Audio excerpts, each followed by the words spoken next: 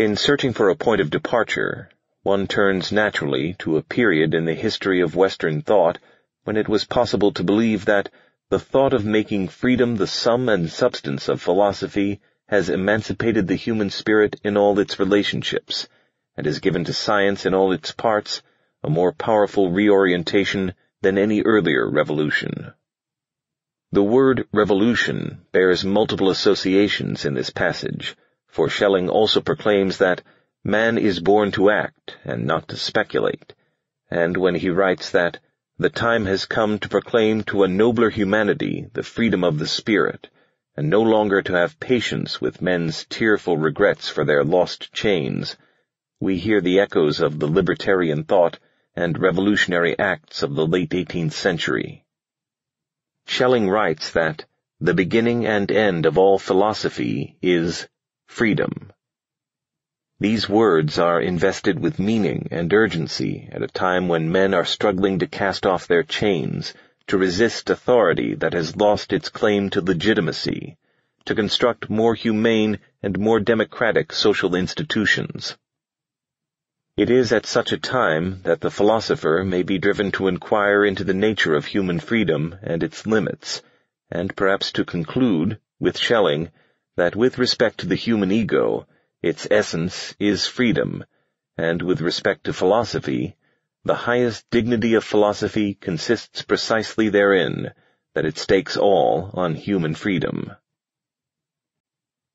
It is natural, then, that we should consider, abstractly, the problems of human freedom, and turn with interest and serious attention to the thinking of an earlier period, when archaic social institutions were subjected to critical analysis and sustained attack.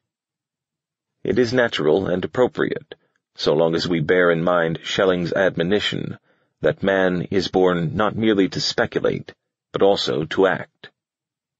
One of the earliest and most remarkable of the 18th century investigations of freedom and servitude is Rousseau's Discourse on Inequality, 1755, in many ways a revolutionary tract.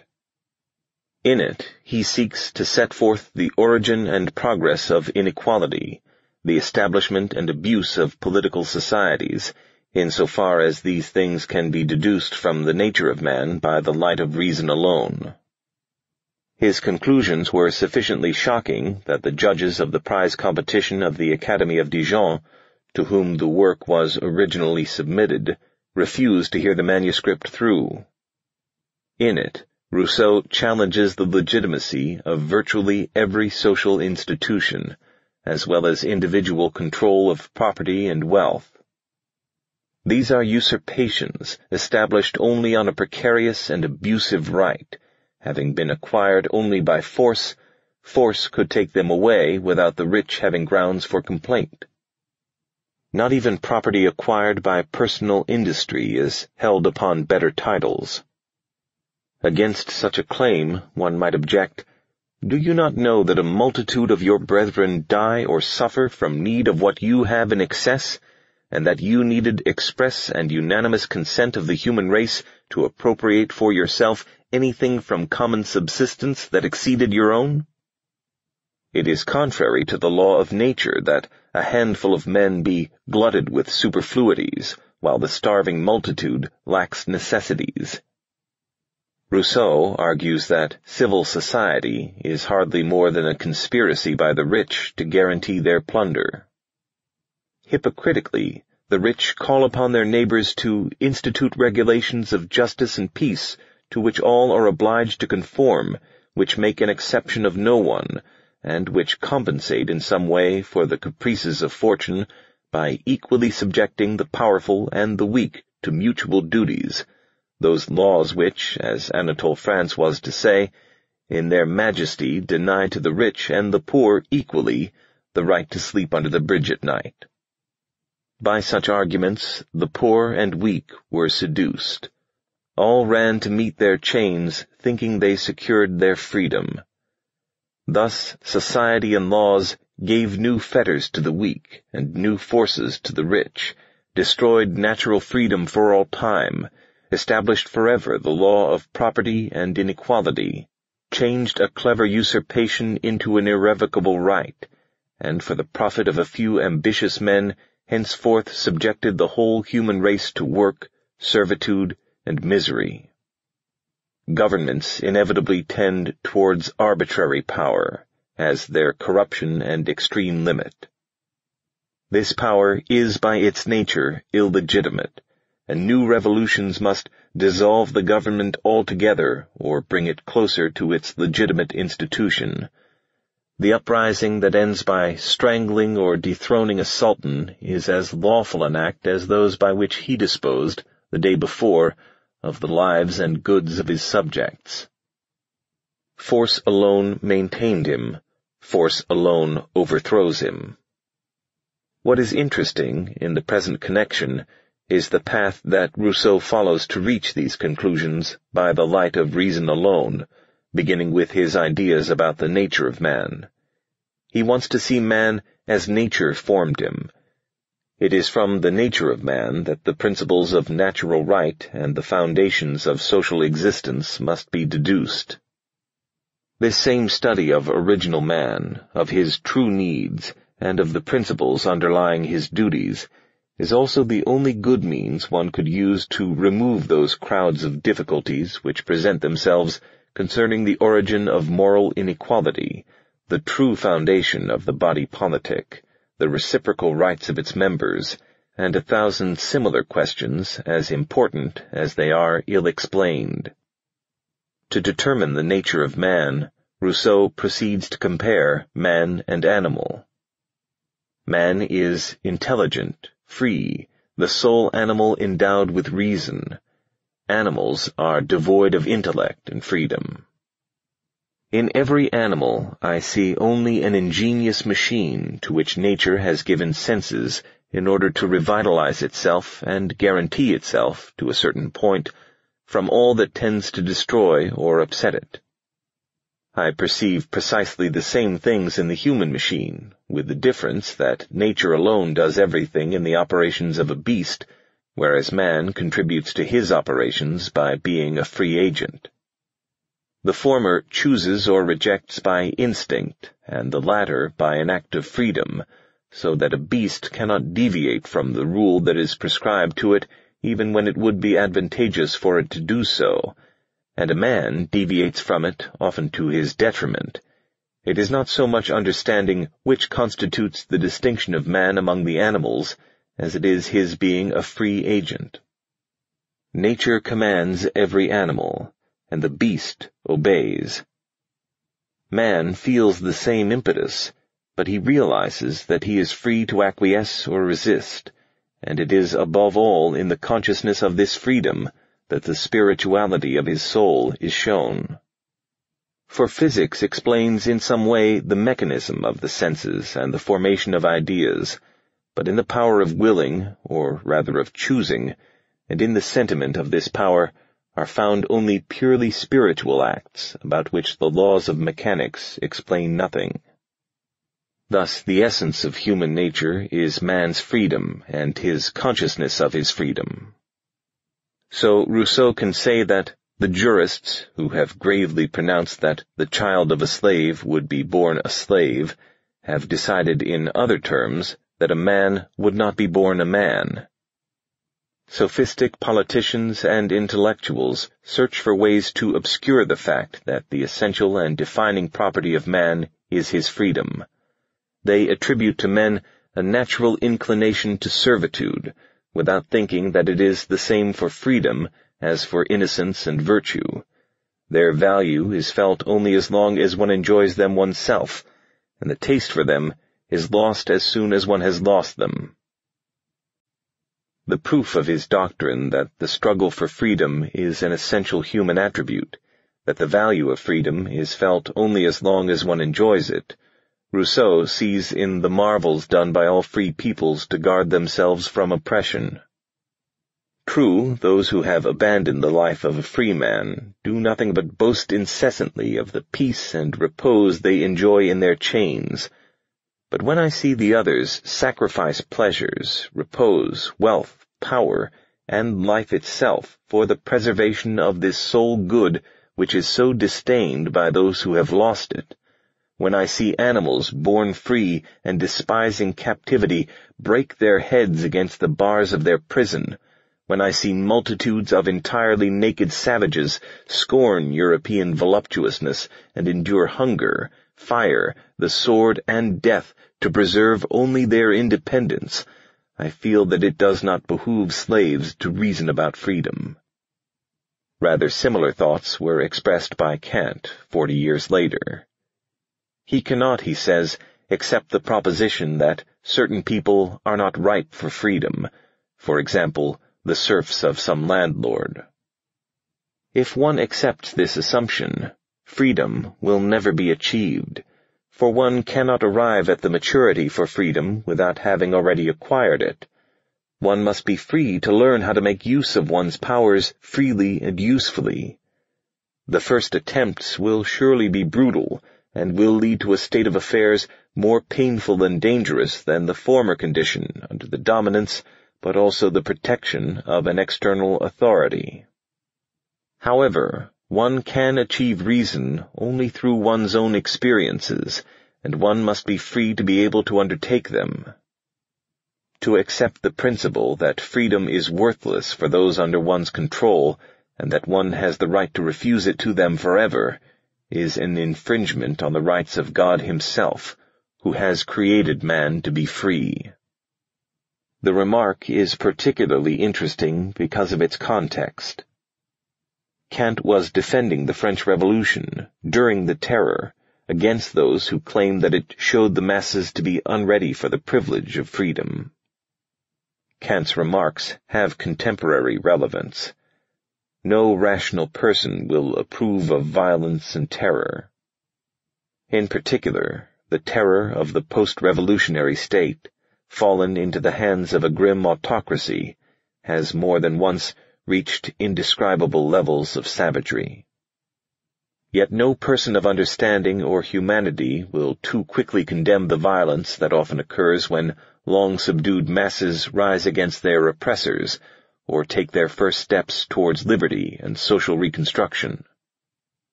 To conclude these historical remarks, I would like to turn, as I have elsewhere, to Wilhelm von Humboldt, one of the most stimulating and intriguing thinkers of the period. Humboldt was, on the one hand, one of the most profound theorists of general linguistics, and on the other, an early and forceful advocate of libertarian values. The basic concept of his philosophy is Bildung, by which, as J.W. Burrow expresses it, he meant the fullest, richest, and most harmonious development of the potentialities of the individual, the community, or the human race. His own thought might serve as an exemplary case. Though he does not, to my knowledge, explicitly relate his ideas about language to his libertarian social thought, there is quite clearly a common ground from which they develop, a concept of human nature that inspires each. Mill's essay On Liberty takes as its epigraph Humboldt's formulation of the leading principle of his thought, the absolute and essential importance of human development in its richest diversity. Humboldt concludes his critique of the authoritarian state by saying, "I have felt myself animated throughout with a sense of the deepest respect for the inherent dignity of human nature, and for freedom, which alone befits that dignity." Briefly put, his concept of human nature is this: the true end of man, or that which is prescribed by the eternal and immutable dictates of reason, and not suggested by vague and transient desires, is the highest and most harmonious development of his powers to a complete and consistent whole. Freedom is the first and indispensable condition which the possibility of such a development presupposes, but there is besides another essential, intimately connected with freedom, it is true, a variety of situations. Like Rousseau and Kant, he holds that nothing promotes this ripeness for freedom so much as freedom itself. This truth, perhaps, may not be acknowledged by those who have so often used this unripeness as an excuse for continuing repression. but it seems to me to follow unquestionably from the very nature of man. The incapacity for freedom can only arise from a want of moral and intellectual power. To heighten this power is the only way to supply this want, but to do this presupposes the exercise of the power, and this exercise presupposes the freedom which awakens spontaneous activity. Only it is clear we cannot call it giving freedom when bonds are relaxed which are not felt as such by him who wears them. But of no man on earth, however neglected by nature, and however degraded by circumstances, is this true of all the bonds which oppress him. Let us undo them one by one, as the feeling of freedom awakens in men's hearts, and we shall hasten progress at every step. Those who do not comprehend this may justly be suspected of misunderstanding human nature, and of wishing to make men into machines. Man is fundamentally a creative, searching, self-perfecting being. To inquire and to create, these are the centers around which all human pursuits more or less directly revolve. But freedom of thought and enlightenment are not only for the elite. Once again, echoing Rousseau, Humboldt states, "There is something degrading to human nature in the idea of refusing to any man the right to be a man." He is, then, optimistic about the effects on all of the diffusion of scientific knowledge by freedom and enlightenment. But all moral culture springs solely and immediately from the inner life of the soul, and can only be stimulated in human nature, and never produced by external and artificial contrivances. The cultivation of the understanding, as of any of man's other faculties, is generally achieved by his own activity, his own ingenuity, or his own methods of using the discoveries of others. Education, then, must provide the opportunities for self-fulfillment. It can, at best, provide a rich and challenging environment for the individual to explore in his own way. Even a language cannot, strictly speaking, be taught, but only awakened in the mind. One can only provide the thread along which it will develop of itself.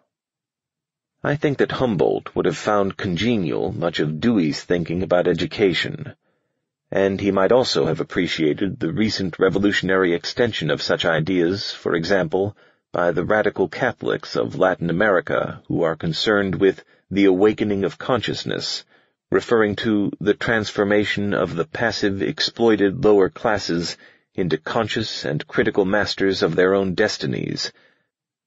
He would, I am sure, have approved of their criticism of schools that are more preoccupied with the transmission of knowledge than with the creation, among other values, of a critical spirit.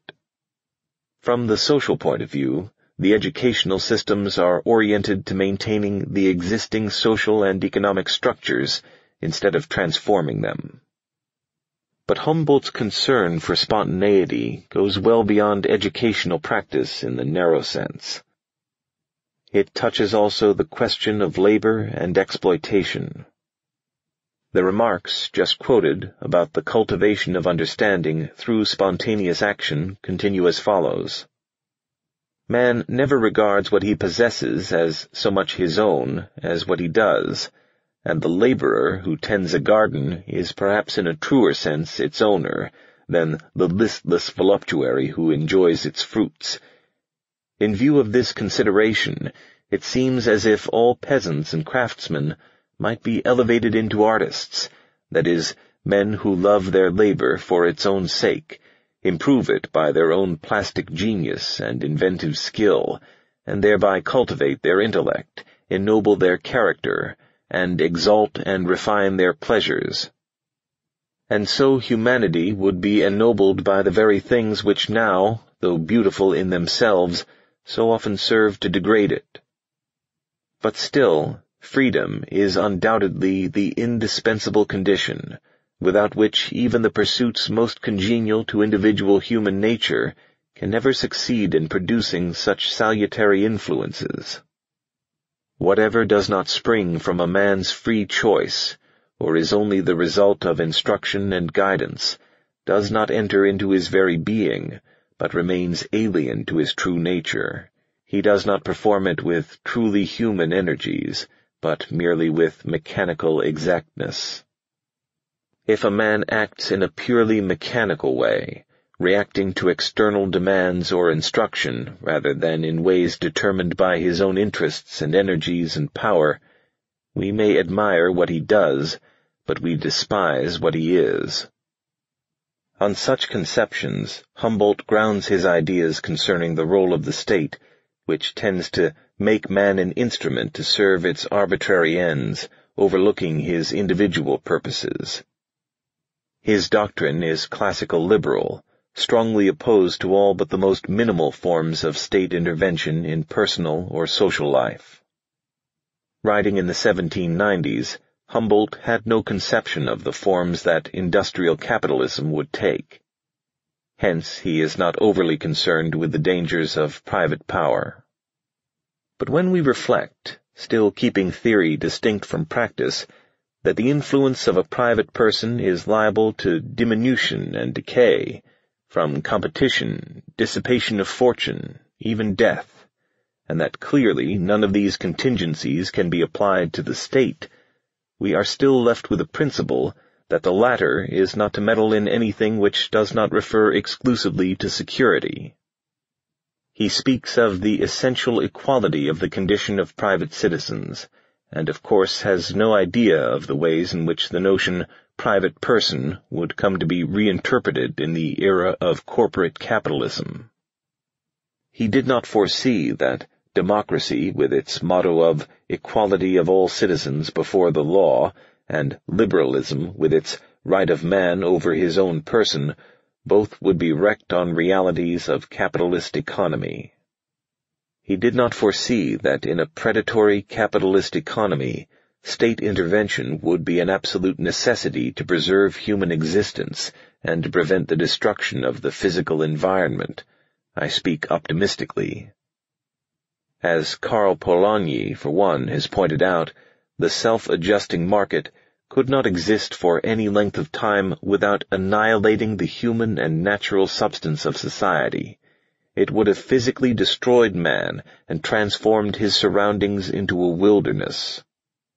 Humboldt did not foresee the consequences of the commodity character of labor, the doctrine, in Polanyi's words, that it is not for the commodity to decide where it should be offered for sale, to what purpose it should be used, at what price it should be allowed to change hands, and in what manner it should be consumed or destroyed.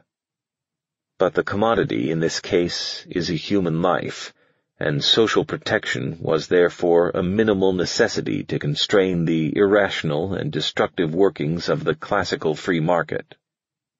Nor did Humboldt understand that capitalist economic relations perpetuated a form of bondage which as early as 1767 Simon Languet had declared to be even worse than slavery. It is the impossibility of living by any other means that compels our farm laborers to till the soil whose fruits they will not eat, and our masons to construct buildings in which they will not live. It is want that drags them to those markets where they await masters who will do them the kindness of buying them. It is want that compels them to go down on their knees to the rich man in order to get from him permission to enrich him. What effective gain has the suppression of slavery brought him? He is free, you say. Ah, that is his misfortune. The slave was precious to his master because of the money he had cost him. But the handicraftsman costs nothing to the rich voluptuary who employs him. These men, it is said, have no master. They have one, and the most terrible, the most imperious of masters. That is need. It is this that reduces them to the most cruel dependence. If there is something degrading to human nature in the idea of bondage, then a new emancipation must be awaited, Fourier's third and last emancipatory phase of history, which will transform the proletariat to free men by eliminating the commodity character of labor, ending wage slavery, and bringing the commercial, industrial, and financial institutions under democratic control. Perhaps Humboldt might have accepted these conclusions. He does agree that state intervention in social life is legitimate if freedom would destroy the very conditions without which not only freedom, but even existence itself would be inconceivable, precisely the circumstances that arise in an unconstrained capitalist economy. In any event, his criticism of bureaucracy and the autocratic state stands as an eloquent forewarning of some of the most dismal aspects of modern history, and the basis of his critique is applicable to a broader range of coercive institutions than he imagined. Though expressing a classical liberal doctrine, Humboldt is no primitive individualist in the style of Rousseau. Rousseau extols the savage who lives within himself. He has little use for the sociable man, always outside of himself, who knows how to live only in the opinion of others, from whose judgment alone he draws the sentiment of his own existence. Humboldt's vision is quite different. The whole tenor of the ideas and arguments unfolded in this essay might fairly be reduced to this, that while they would break all fetters in human society, they would attempt to find as many new social bonds as possible. The isolated man is no more able to develop than the one who is fettered. Thus he looks forward to a community of free association without coercion by the state or other authoritarian institutions, in which free men can create and inquire and achieve the highest development of their powers. Far ahead of his time, he presents an anarchist vision that is appropriate, perhaps, to the next stage of industrial society. We can perhaps look forward to a day when these various strands will be brought together within the framework of libertarian socialism, a social form that barely exists today, though its elements can be perceived. I have discussed these traditional ideas at some length, not out of antiquarian interest, but because I think that they are valuable and essentially correct, and that they project a course we can follow with profit. Social action must be animated by a vision of a future society, and by explicit judgments of value concerning the character of this future society. These judgments must derive from some concept of the nature of man, and one may seek empirical foundations by investigating man's nature, as it is revealed by his behavior and his creations, material, intellectual, and social. We have perhaps reached a point in history when it is possible to think seriously about a society in which freely constituted social bonds replace the fetters of autocratic institutions, rather in the sense conveyed by the remarks of Humboldt that I quoted, and elaborated more fully in the tradition of libertarian socialism in the years that followed. Predatory capitalism created a complex industrial system and an advanced technology. It permitted a considerable extension of democratic practice and fostered certain liberal values, but within limits that are now being pressed and must be overcome. It is not a fit system for the mid-20th century.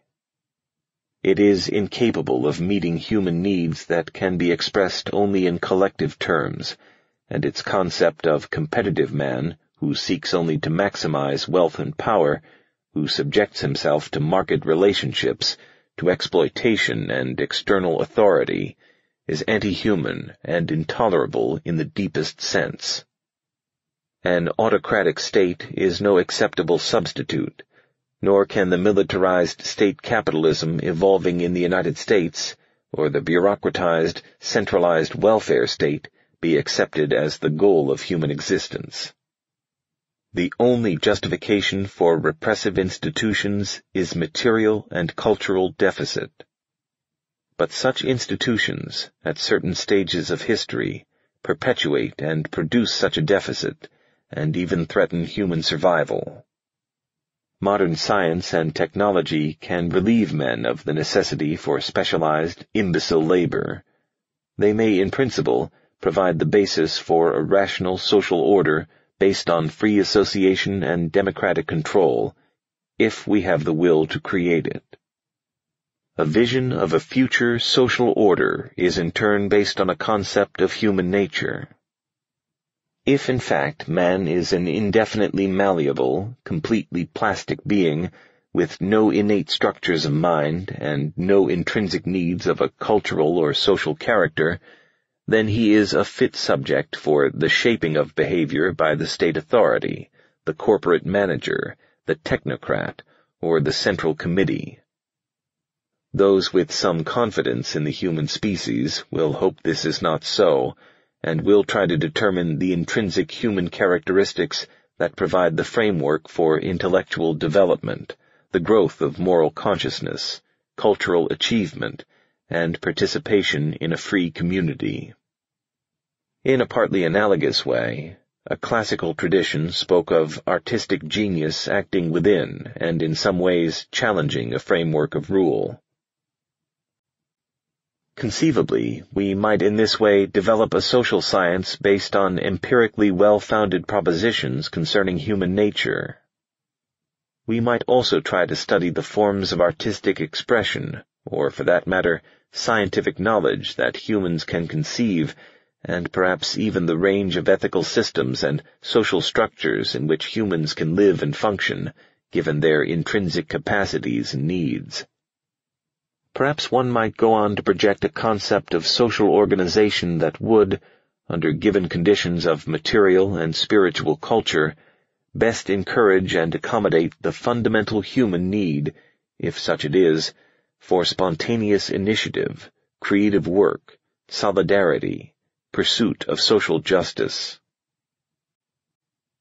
It must, needless to say, be stressed that social action cannot await a firmly established theory of man and society, nor can the validity of the latter be determined by our hopes and moral judgments. The two, speculation and action, must progress as best they can, looking forward to the day when theoretical inquiry will provide a firm guide to the unending, often grim, but never hopeless struggle for freedom and social justice.